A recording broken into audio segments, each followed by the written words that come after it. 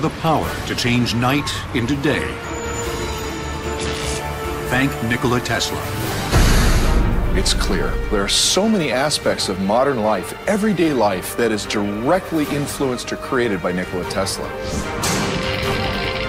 His alternating current, or AC power system, paved the way for all of our modern electric conveniences. He's basically responsible for our entire system of electricity, our entire modern world. But tragically, in later years, his brilliance, responsible for more than 200 patents, was overshadowed by what some considered madness. He was often seen as sort of the mad scientist who was out of control and would destroy the world, when he really wanted to improve the lot of humanity. Because of Tesla, a turn of the switch brings power to our fingertips. Yet the same intellect fanatically rescued injured pigeons, was repulsed by women's jewelry, and claimed to receive communications from outer space. Our virtues and our failings are inseparable, like force and matter. When they separate, man is no more. Nikola Tesla. At the beginning of the 20th century, Tesla's amazing accomplishments were celebrated. But he died in 1943 at the New Yorker Hotel, in this small room, virtually destitute and discredited. As he watched the world he helped create simply forget him. Nevertheless, the FBI amassed a secret file on Tesla. And when he died, the United States government took charge of his scientific papers. If you listen to everything he talked about, it was so powerful, it was so frightening, it was so terrifying, that they just pounced upon all his possessions and whisked them away. What were the powerful and terrifying ideas that may have threatened national security? Were they a madman's rantings or works of genius? There is still a place for Nikola Tesla's contributions. Many people believe that he was actually onto something. Maybe it's time to look back and reinvestigate what Tesla was really up to. We know one thing Tesla was up to: wireless energy that could be transmitted around the world. The wireless transmission of power would appear over and over again, even in Tesla's most exotic visions. The key to understanding this remarkable idea was this peculiar yet powerful invention, first patented in 1891 by Tesla at age 35, called the Tesla coil. Nothing like it had ever been done before. Think of the Tesla coil as a giant electrical pump. This is an example of a modern-day Tesla coil. We're going to take power from a wall outlet, feed it to the base of the unit, where we're going to step up the voltage tremendously until it comes out the top. So I'm going to step back, and we're going to take a look. This Tesla coil steps up standard voltage from a wall outlet at 120 volts to more than 500,000 volts. Imagine electricity flowing in a wire the same way as water pumped through a hose. The current can be likened to the flow of water. The voltage can be likened to water pressure. If a nozzle is attached to the hose, the force of the water pressure is dramatically increased, while the flow of water is decreased. A Tesla coil acts in the same way. By passing the current from a small primary coil to a secondary, much larger coil, it steps up the voltage tremendously and reduces the current. This makes the Tesla coil a transformer. Much like firefighters would connect a big hose to a fire hydrant and then use the nozzle to spray that water very far away, Tesla coil does the same thing. Using an enormous Tesla coil, the inventor wanted to pump the Earth an atmosphere full of electric energy.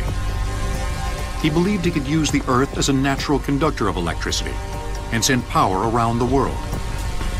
In essence, the Earth would become a giant electrical outlet.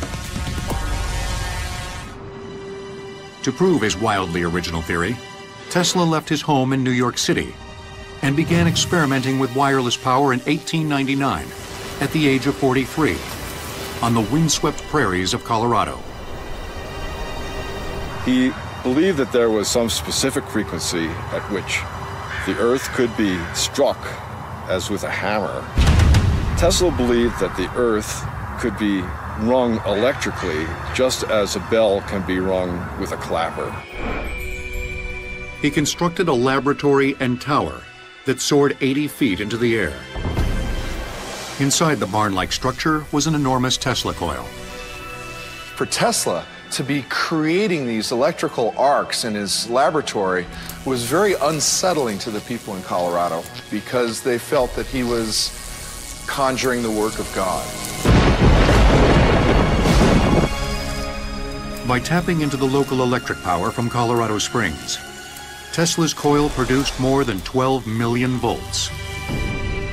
He often demonstrated his wireless concept by illuminating a phosphorescent bulb while holding it in his hand. When the machine is on, the entire lab is filled with high voltage electricity. I'm going to grab this fluorescent light and show you what I mean.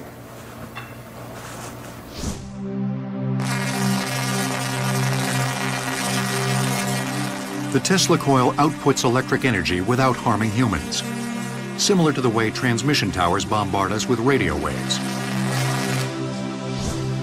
What you're seeing is electricity fly through the air from the Tesla coil to the bulb lighting it. That's the essence of Tesla's original idea. He wanted to transmit power globally so that people need only receive it to use it. Tesla claimed his experiments in Colorado were a success, and he had achieved the wireless transmission of power, illuminating light bulbs up to 1 mile away.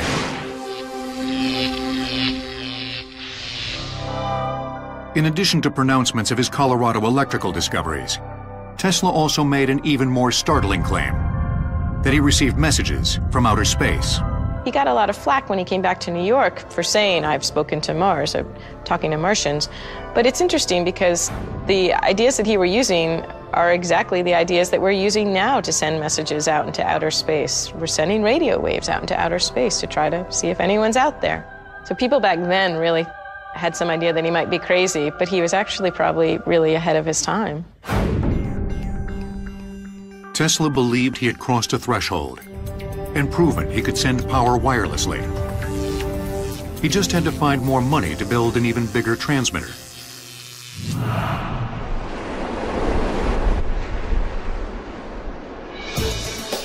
Tesla returned to the East Coast. On Long Island Sound, in the town of Shoreham, a street sign marks the entrance to a now abandoned and forgotten location. In 1901, based on his Colorado experiments, Tesla began to build his visionary wireless power network here on this site. He called it Wardenclyffe. It was comprised of a laboratory and power plant. Adjacent to it was a tremendous 187-foot tower. Power from the plant was sent to a giant Tesla coil in the tower. Underneath the tower, the inventor sank huge shafts 120 feet into the soil to transmit the electrical current into the earth. This was to be the first of many transmitters in a system that would encircle the world with wireless energy. The vast amounts of electricity necessary would come from huge hydroelectric projects. A lot of people thought it was crazy because they couldn't understand what he was seeing and what he was envisioning for the future. He was able to conceive of things that other people weren't. He was a visionary. But even visionaries need money. So in order to convince industrialist J.P. Morgan to invest $150,000 to build Wardenclyffe, Tesla promised the financier the tower would make millions by also broadcasting messages, news, music, and even pictures to any part of the world.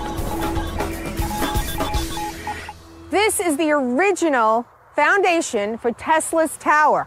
If you look, you can see that it's an 8-sided figure. It had a huge hole down in the ground right in front of where I'm standing, 120 feet down, and a spiral staircase went around it. And then up into the sky, 187 feet was the tower.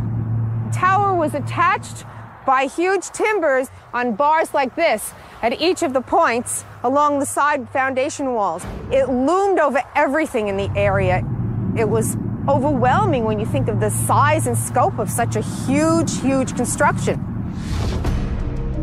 This is the actual lab and power plant at Wardenclyffe, where Tesla worked for more than 4 years, trying to develop his wireless concept. It was purchased by a photographic company more than 60 years ago. After remodeling, only a part of the outside lab remains. Really getting to go inside, this is so exciting. This door hasn't been open in a while. Although the building hasn't been used in more than a decade, the owners agreed to open the doors to modern marvels for a rare look inside. Wow. Oh, this is incredible. This is amazing to be in here where Tesla worked, where he spent time with his assistants. It's just amazing that over 100 years ago, Tesla was walking in these very walls. His equipment was here, his dreams were alive.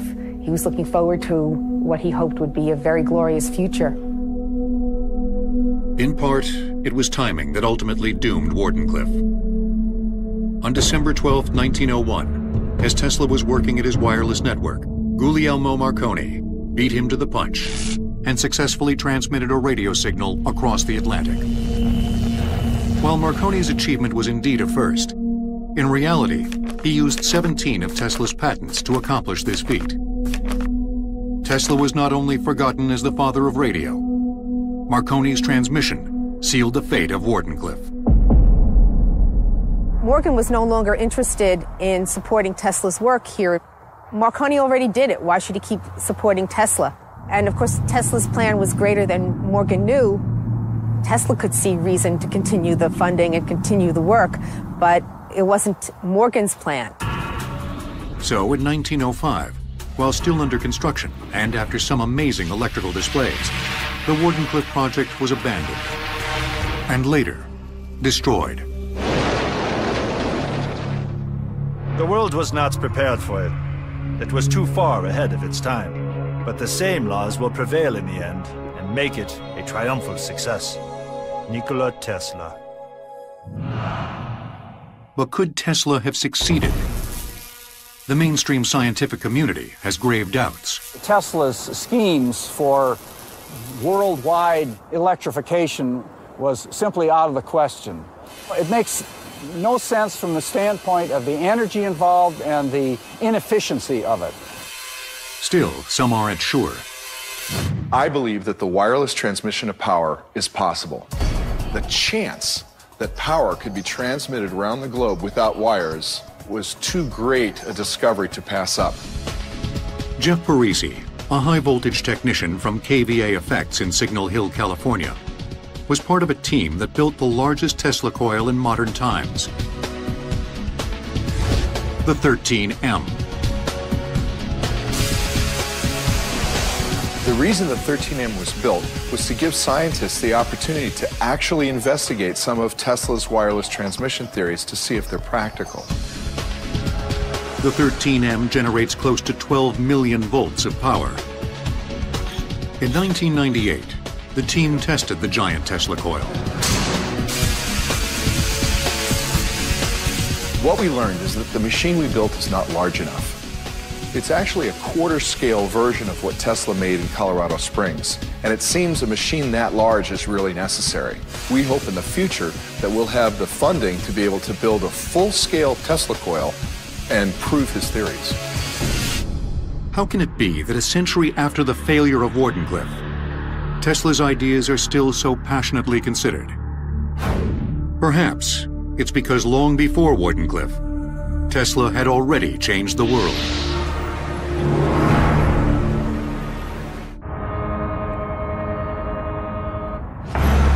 Today, we take our electrified world for granted.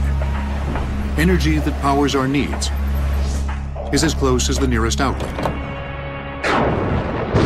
According to legend, the man who made it happen was born in Croatia in 1856, at the stroke of midnight, during an electrical storm. Tesla is immediately associated with thunder and lightning, with electricity.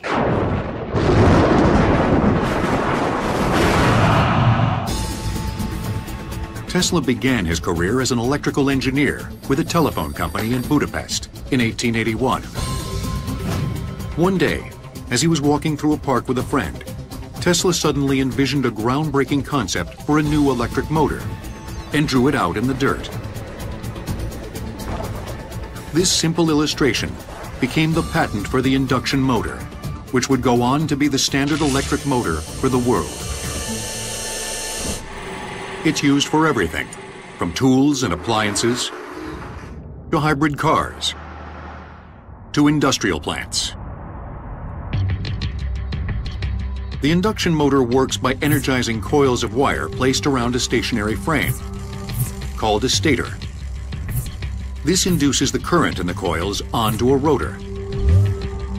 The alternating current in the coils causes the poles of the magnetic fields around them to change between north and south. The resulting attraction and repulsion with the coils as they alternate causes the rotor to spin. And the exact same ideas that Nikola Tesla came up with 100 years ago are still used today in induction motors such as this one. The motor is made of two parts, the rotor and the coil. Within the coil, a north-south magnetic field rotates, and as a magnetic field rotates, the rotor follows it. Just like it did 100 years ago when Nikola Tesla made the first prototype. In 1884, at age 28, Tesla moved to America with little money and only a letter of recommendation from his boss to Thomas Edison. The letter simply read, "I know two great men, and you are one of them. This young man is the other." Edison hired the brilliant young engineer and eventually asked him to redesign his company's electric generators for a $50,000 bonus. After Tesla developed a number of enormously profitable new patents, he asked Edison for his bonus. Edison says, "You gotta be kidding me. You got a lot to learn about an American sense of humor," and he doesn't give him the $50,000. And Tesla turns around immediately and says, "Well, Mr. Edison, I resign." So began a lifelong feud between the upstart young genius and the established inventor. Tesla leaves Edison's, and he was digging ditches in New York City for a year, a very, very dark time. All of his dreams are in shambles at this point. While toiling to feed himself and raise capital for new inventions, Tesla was appalled at the web of power wires strung up in the city. The whole system was a nightmare of cables and wiring overhead. Matter of fact, in some areas it even blocked out the sun. The electrical system he found deficient was called direct current, or DC. Edison, Tesla's former employer, was a major investor in DC power. Tesla knew there was a better way and was determined to invent a new system that will become the global standard: alternating current, or AC. Here's a direct current cable that would carry about 1 million watts to light a typical New York City block. Using alternating current in Tesla's AC system, a small wire such as this could power the same amount of homes. Same amount of power, just look at the difference. The difference between AC and DC power is all about how electricity, or electrons, flow. For DC current to work, there must be a continuous and direct flow of electrons along a wire, from negative to positive poles. When power is applied, electrons, as signified by the red band, move to the work, do the work, and then come all the way back to the generator.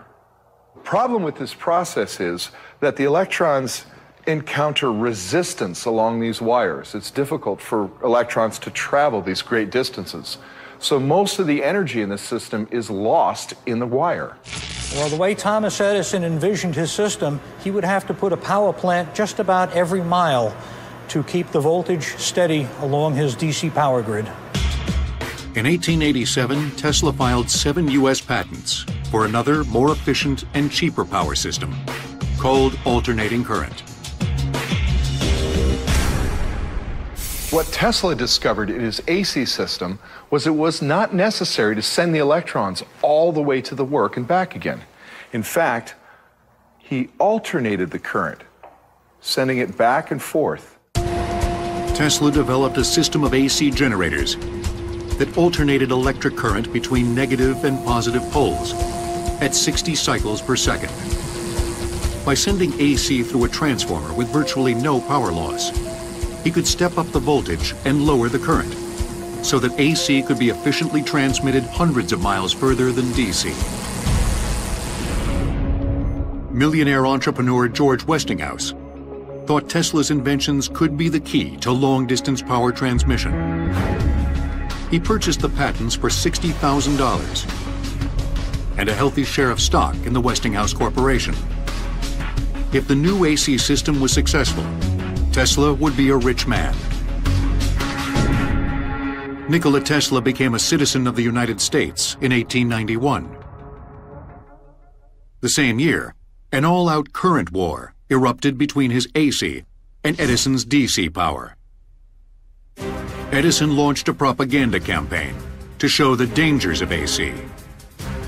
The public, they had rather grotesque experiments where they would take animals and electrocute them with alternating current.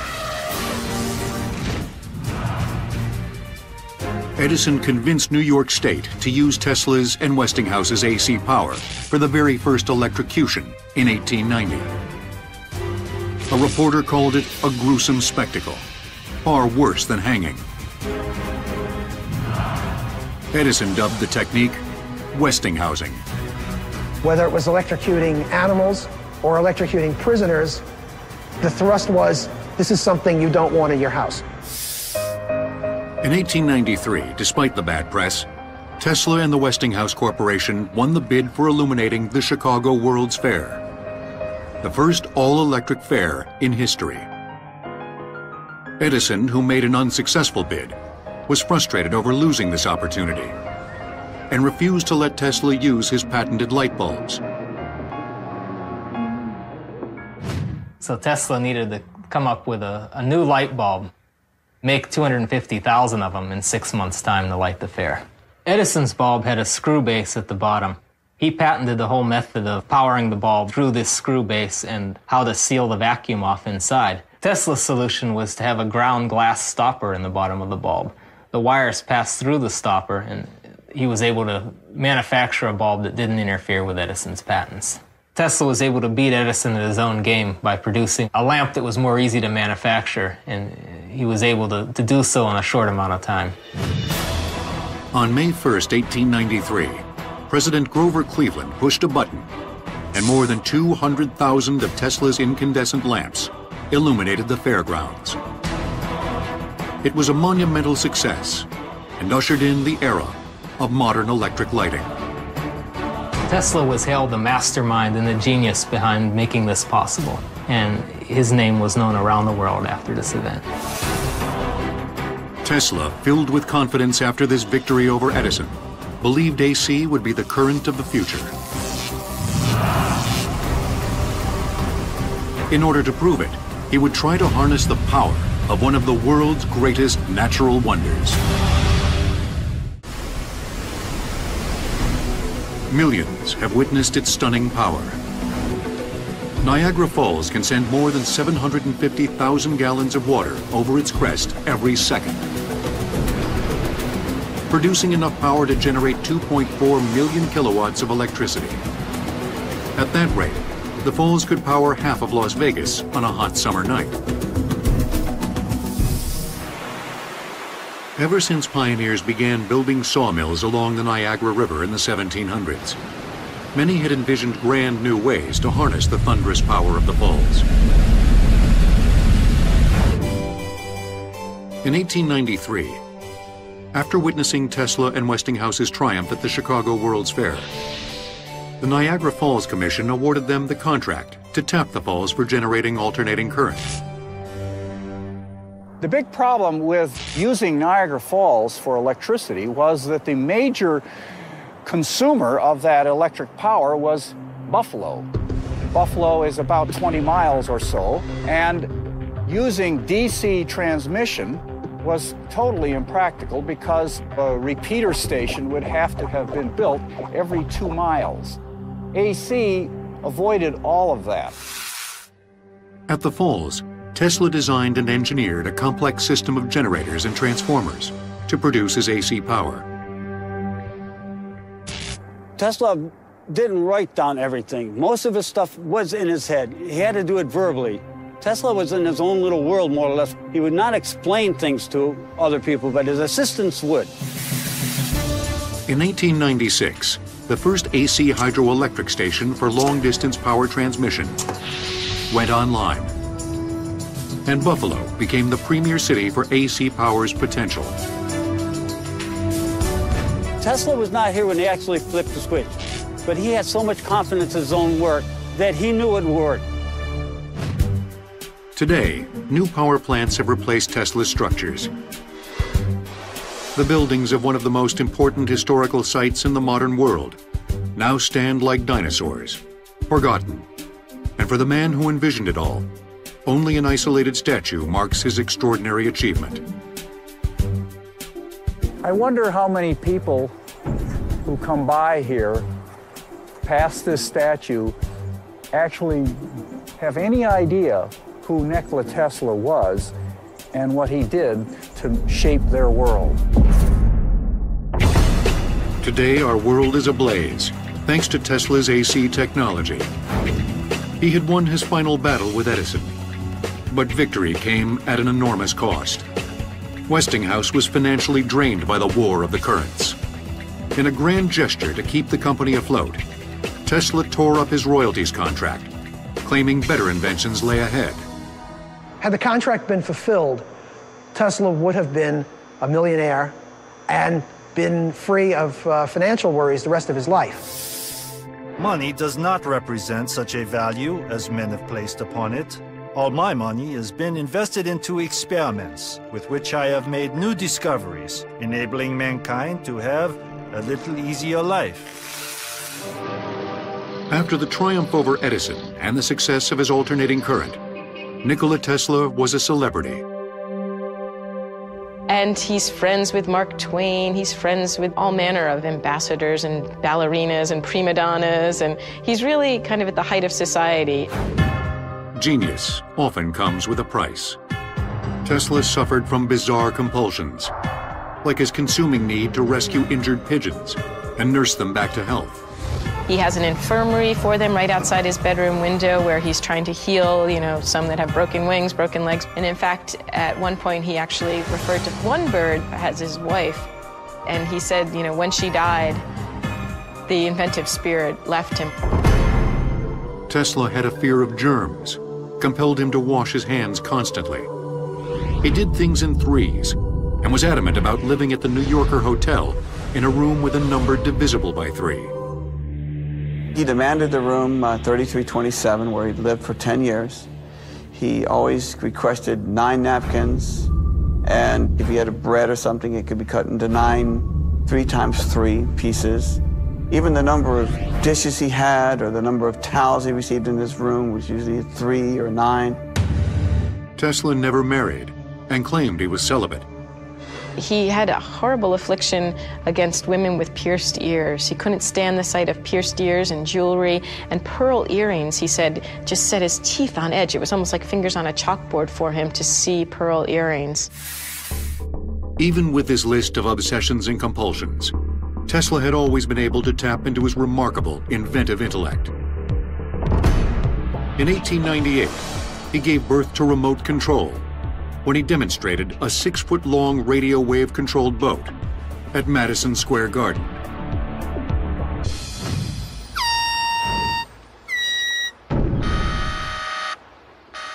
On a quiet lake in Riverside, California, Tesla's work is alive and well as a fleet of remote-controlled model boats set sail. This is very much like Tesla did 100 years ago. Inside these boats are the basic components of remote control Tesla conceived at the turn of the 20th century. A battery inside the remote control device sends power to an oscillator that converts it into a radio wave pulse. The radio wave is transmitted to a small receiver on the boat, which sends the electric pulse to a motor. Varying the pulse of the radio wave from the transmitter to the receiver causes the motor's arms to move in different directions. Using a joystick, the operator controls the radio pulse signal and controls the boat. Tesla's remote control principles are seen today in everything from televisions to unmanned military Predator drones used for battlefield reconnaissance, to satellites operating in space. Although many of Tesla's inventions would prove to be a benefit to society, his visionary thoughts also traveled down a darker road to more frightening and destructive destinations. His idea was to blast concentrated beams of particles charged with millions of volts of electricity through the air, which could down fleets of enemy aircraft at a distance of 250 miles. Tesla terrified people with this idea of the death ray. I mean, even the name death ray, it sounds like it's science fiction, right?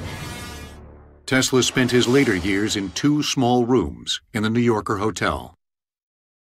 Today, room 3327, one of his rooms, shows the cramped space he occupied for the last 10 years of his life. Tesla died alone in his room at the hotel. They weren't even sure exactly when he died because people hadn't seen him for a couple of days.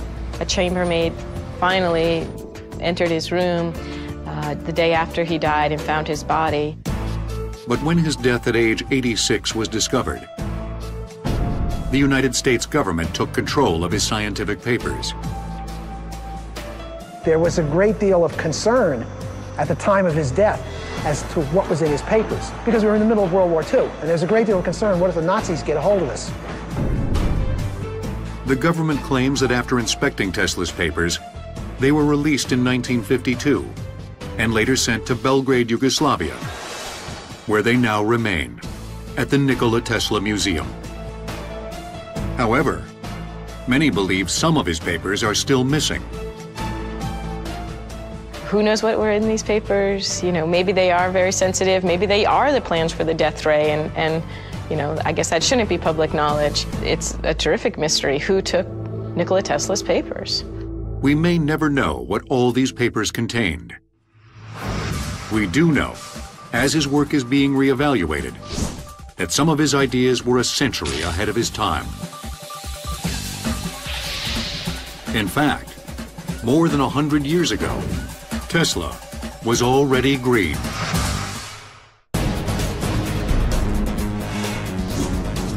The United States consumes 20 million barrels of oil a day, and gasoline prices constantly reach new highs. A century ago, Tesla saw the future of fossil fuels. If we use fuel to get our power, we are living on our capital and exhausting it rapidly. This method is barbarous and wantonly wasteful, and will have to be stopped in the interest of coming generations. Tesla was disturbed by the rate at which society was burning up non-renewable fuels. Coal, oil was just coming in then, and he foresaw a time that you would need to go to some other source of power. Tesla anticipated the development of what we now call renewable energy. In 1901, he patented an apparatus for the utilization of radiant energy. The patent refers to the sun, as well as other sources of radiant energy, like cosmic rays. Nikola Tesla was one of the first people to realize that we have an almost endless supply of energy coming in from space, from our own sun. I bet he wouldn't be surprised to find out that today all kinds of applications are running on solar power. Tesla also championed geothermal power. In 1931, he wrote an article for the New York Times entitled Our Future Motive Power, which explored how to utilize the Earth's natural energy. All that is necessary is to find an economic and speedy way of sinking deep shafts to tap into this enormous geothermal energy. One cutting-edge car maker is paying homage to Tesla's green foresight by adopting his name. Tesla Motors in San Carlos, California, makes a battery-driven Tesla Roadster that goes from 0 to 60 miles per hour in 3.9 seconds. Using a version of Tesla's AC induction motor, it travels more than 200 miles without a drop of gas.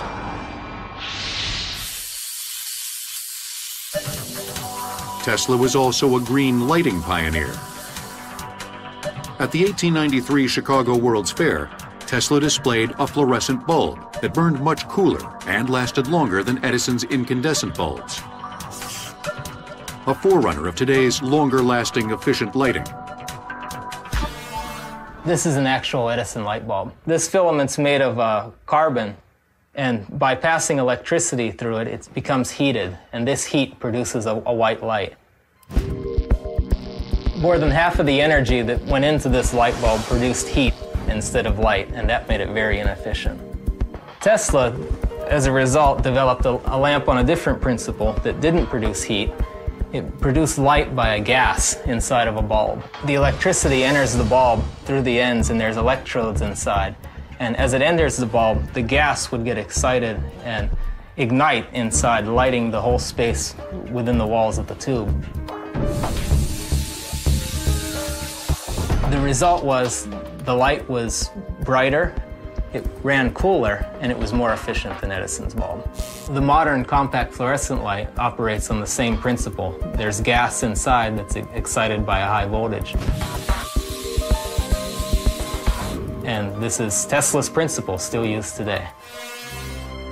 Which other of Tesla's ideas were too far ahead of his time? History may have neglected this genius, but today, he is being rediscovered. I believe that someday we will reinvestigate Tesla's work and we will discover the secrets that he was so confident in. Nikola Tesla made the modern world what it is today, and although it took many years for a lot of people to finally realize it, I think perhaps that is changing now. The legacy of Tesla is really this creative spirit of the inventor, to have no bounds on thought. He really believed anything was possible. Let the future tell the truth and evaluate each one according to their work and accomplishments. The present is theirs. The future, for which I really worked, is mine. Nikola Tesla.